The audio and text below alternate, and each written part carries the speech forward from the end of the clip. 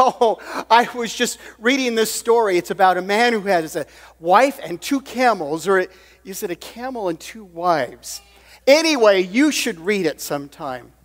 Where I come from, stories are so important. That's how we learn about what's happening in our village and in faraway places. And in my village, the best storyteller is a man named Jesus. He uses stories to teach us important things about God. Well, here he is now. Good morning, Rabbi. Good morning, Andrew. I was just at my mother's house. I was telling her this story.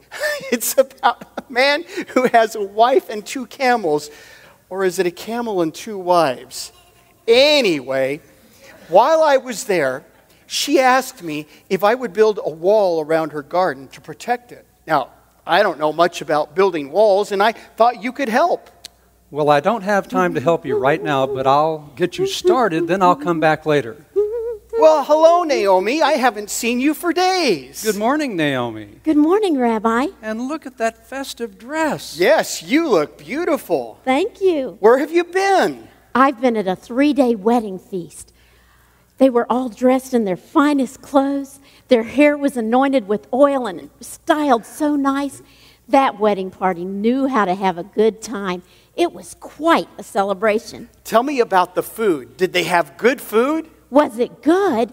It was great. It was a 3-day feast. I even brought some for the trip home. Would you like some? Thanks, but you can keep it.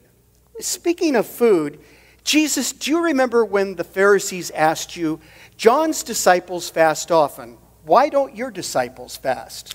I told those Pharisees, the friends of the bridegroom cannot fast as long as the bridegroom is present. There was no fasting at that wedding feast. I can attest to that. God commands us to fast only 1 day a year in preparation for the Day of Atonement. The Pharisees, they fast twice a week, and they want everyone to know it. Do not be like those hypocrites. When you fast, anoint your head with oil.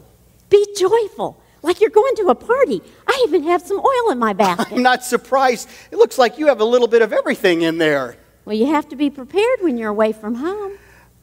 Oh, look at this rip, and this is my favorite garment. Oh. Let me help you with that. I have just the right cloth. Hold that, and that, and that. Here it is. Now, that would be a bad patch.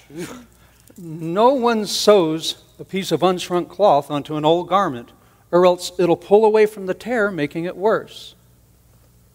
Oh, looks like this is empty. Let's fill it up with the new wine we made. You do not put new wine into an old wineskin because it's already stretched and hardened. It'll burst. No, you put new wine into new wineskins, and then both will be preserved. So is he saying we use old wine or new wine? I don't think he's talking about wine at all. Everywhere we go, people ask, what's this new doctrine he's teaching? It really isn't anything new, but it's what God intended all along. That's right. It was the rabbis, not the prophets, that came up with hundreds of rules and regulations, creating traditions that don't even come from God. There hasn't been a prophet in Israel for hundreds of years until now.